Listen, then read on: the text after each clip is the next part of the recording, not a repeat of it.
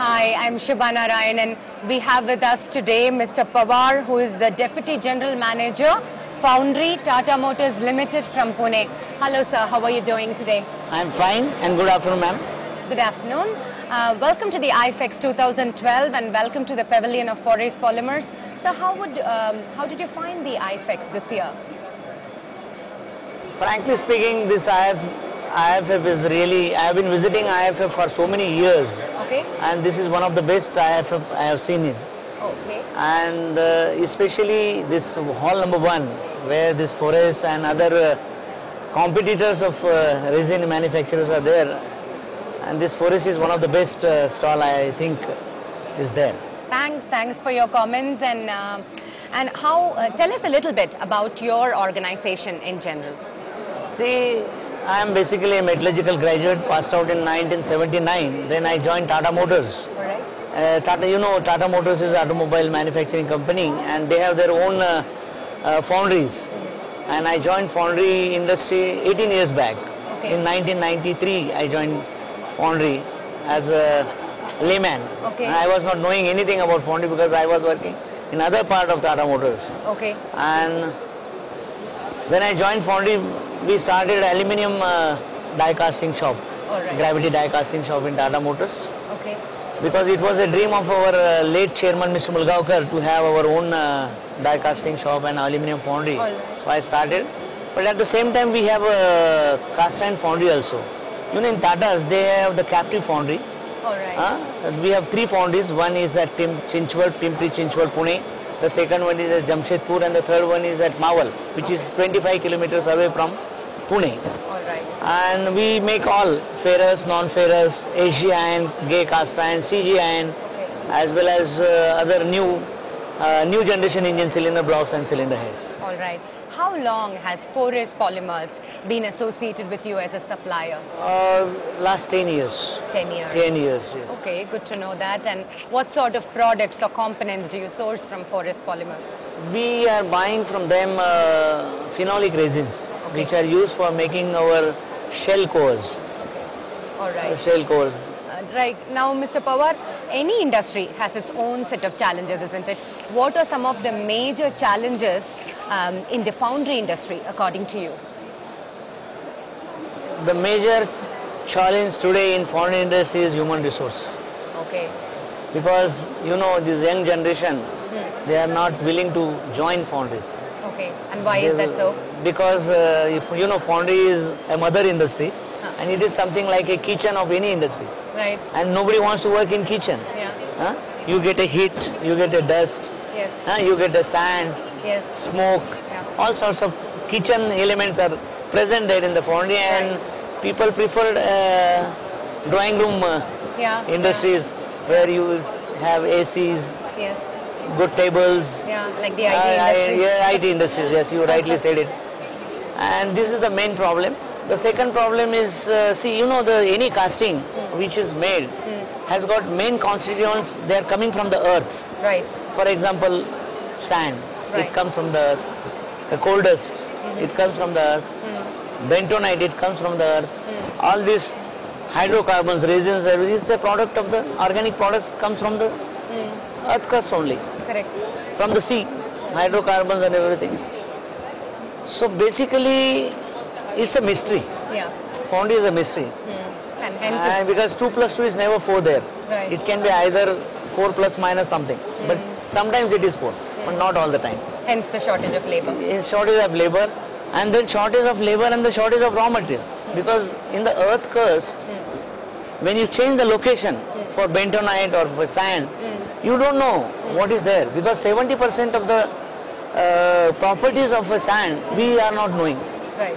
30% only we can, its gravity, its shape, its refractoriness, its centering point, everything. These are the very little things we know, but 70% of the main properties of the sand till today we are not able to find out. So that's why I said foundry is a mystery. Yes, yes.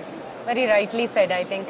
Now, what kind of strategies has your organization come up with to tackle such challenges in this industry? What we are doing, we are not going to the colleges where all cream, top cream, Generally they are selected in Tata Motors initially, but later on they leave the company because they get better opportunities. So what is our first strategy? We should go for colleges where all these top IT sort of people or cream. We are not going to depend on the cream. Yes. We will go one level below the, not the mediocre also. I understand. Above average. Correct. Not the, so because we have to face the many challenges of foundry industries tomorrow. Right.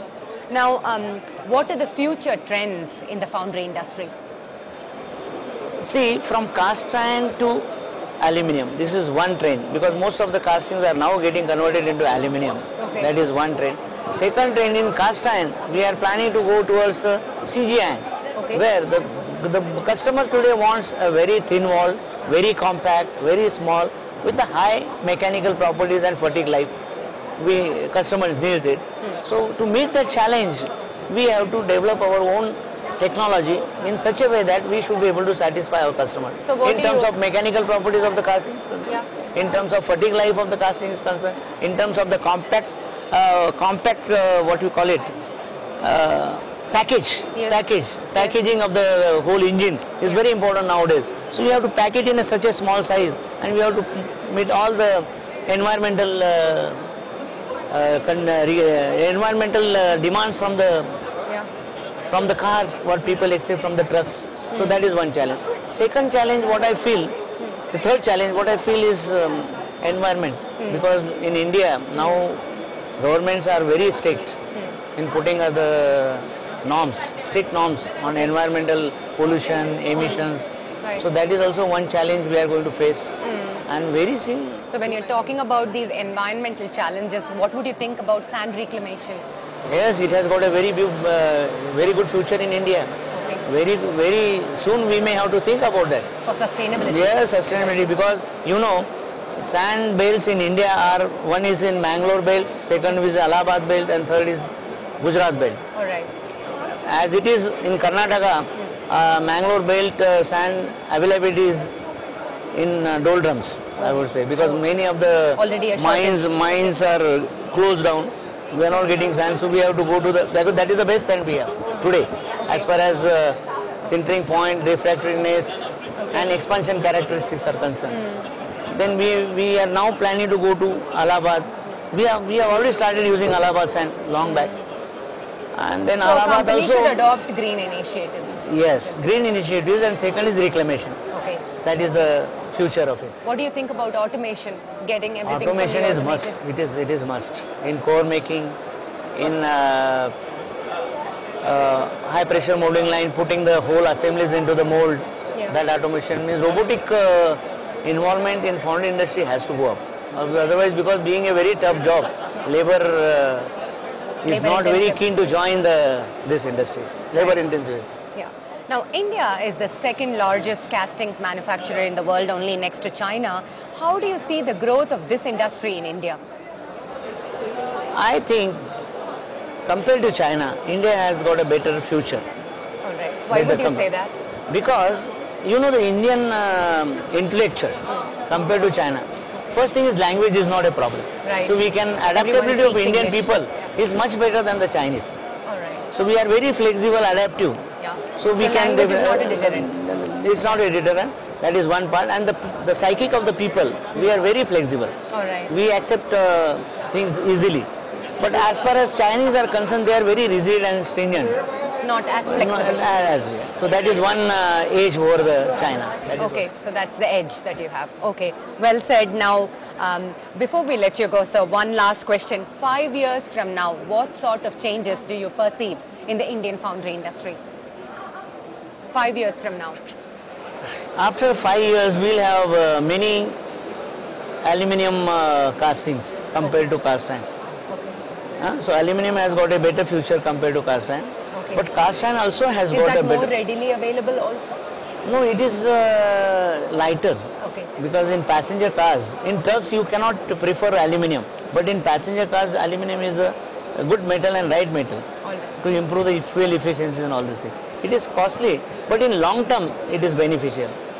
And similarly for cast iron, it has a future. AG iron is a replacement of steel forging. And cast iron, if you go towards the CG iron, compacted graphite iron, it has also got a future. Because the future cars, future engines are Euro 4, Euro 5, Euro 6, Euro 7, where you need a very good cylinder blocks and heads which can take that pressure. So you have to go for a higher mechanical properties cast iron blocks. Okay. Well, thank you so much, Mr. Pawar, for your time, and thanks for enlightening us with all that information and all your positive and encouraging thoughts. Have a great day at the event. Thank you, today. ma'am. Thank you.